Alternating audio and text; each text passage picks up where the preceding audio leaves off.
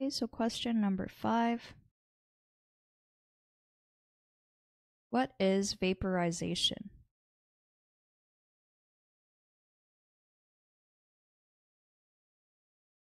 Vaporization is when you have a liquid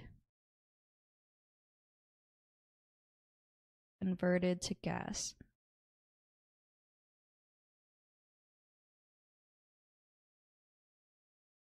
Also known as like a phase change.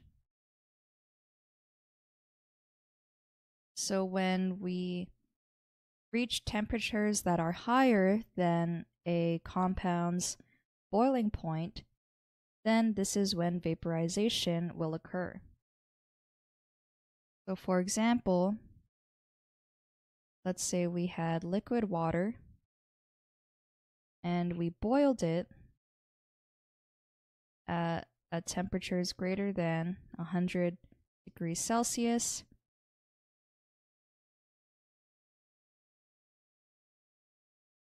Then, I didn't even show the phase.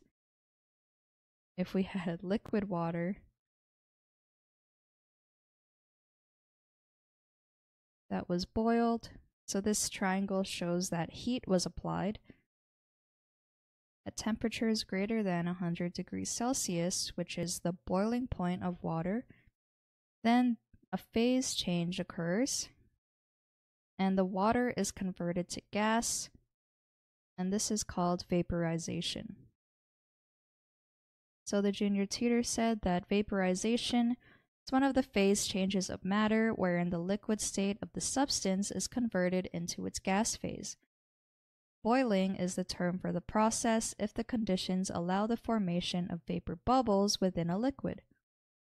So this is when you heat up a pot of water on the stove and you start to see the bubbles form, then you know that your water is boiling.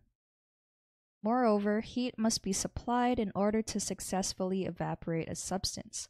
This is often called the heat of vaporization, which refers to the amount of energy needed to turn 1 gram of a liquid into vapor without a rise in the temperature of the liquid. Okay, so the solution is correct.